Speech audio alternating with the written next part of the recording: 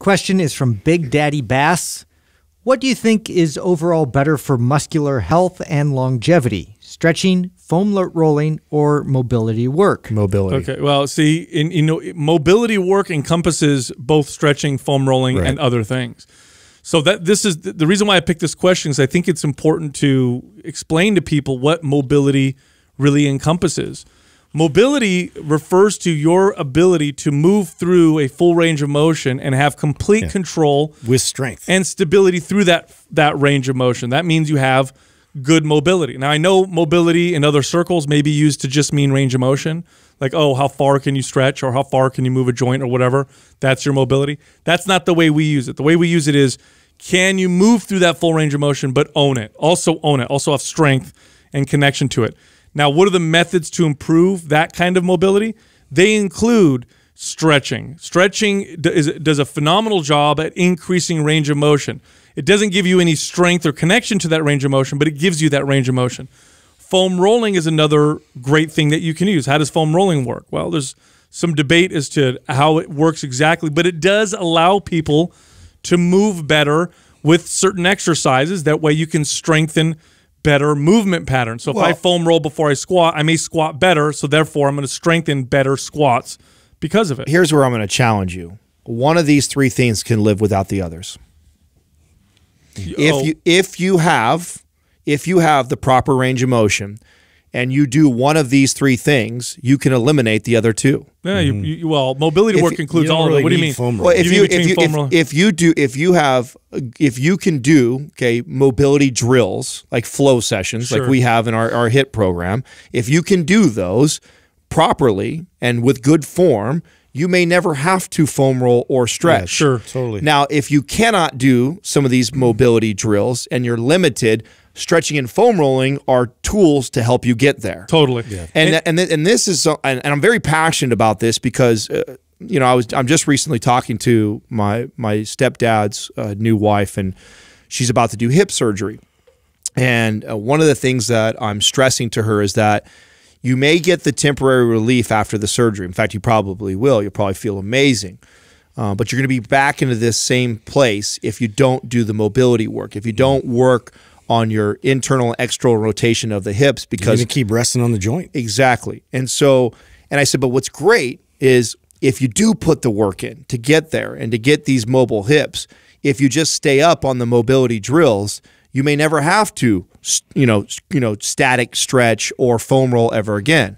And why I'm passionate about this is because I've watched it happen to many clients, and I've experienced it myself, that once I did put all the work in to get that full range of motion up, as long as I did mobility drills that promoted that, the foam rolling and the stretching was... I could totally speak to that in the way I used to train with my clients too. I would have them foam roll before every session. Yep. And I would have them do some dynamic movements and things to kind of, get warmed up before I realized the true value in getting into these mobility drills.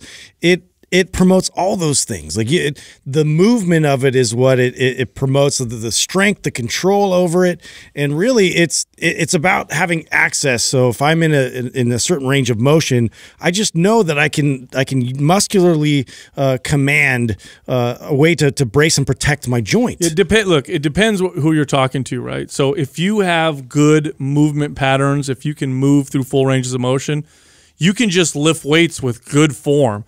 Deep squats and deadlifts and Z presses and rows, and do that really well and work through full ranges of motion. And you'll probably never have to do a lot of the other stuff. Now, those other things are definitely tools. They're tools. If you don't have that kind of mobility, you find you have areas you can work on. You can utilize those tools to help you. You can utilize them. And good mobility work tends to encompass all of it. You're right. A mobility drill encompasses stretching and activation throughout the whole movement. You mentioned the flow drills that we have in MAPS HIT.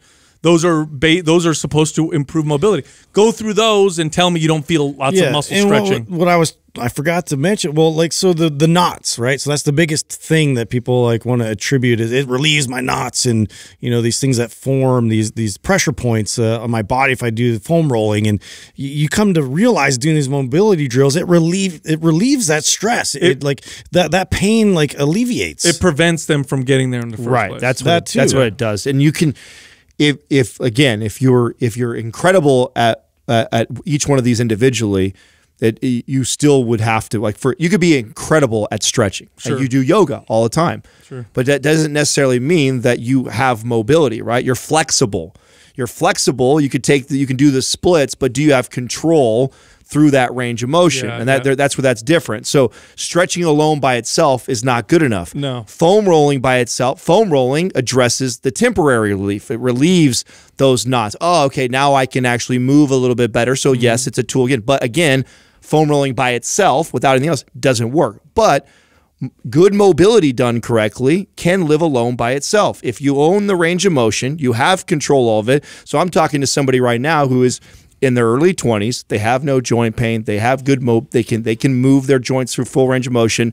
They don't want to waste their time stretching and doing foam roll. Just mobility work. If you do mobility work, or to your point, Sal, doing full range of motion of all these different exercises that challenges each range of motion on every major joint, you will never have to probably stretch or foam roll. No. I mean, again, just having a good range of motion. I mean, reality is having good range of motion without strength causes instability. It causes instability. It actually is a lack of mobility, at least the way that we're describing. I've worked with clients like this. You know, I've trained a few women who were hyper flexible, They had long ranges of motion. One of them just did lots and lots of static stretching. The other one was just born that way. And they were constantly hurting themselves because they didn't have enough strength and tension to hold things into place. It was loose. Yeah, like I was going through all the research and everything when I was looking at isometric training, and just isometric training in itself has an analgesic effect. So that basically they've proven that it alleviates pain. And again, I think this is just, you know, speaks back to the fact that it just creates more stability in your body. Like it reduces that signal that we need to take care of this. Totally.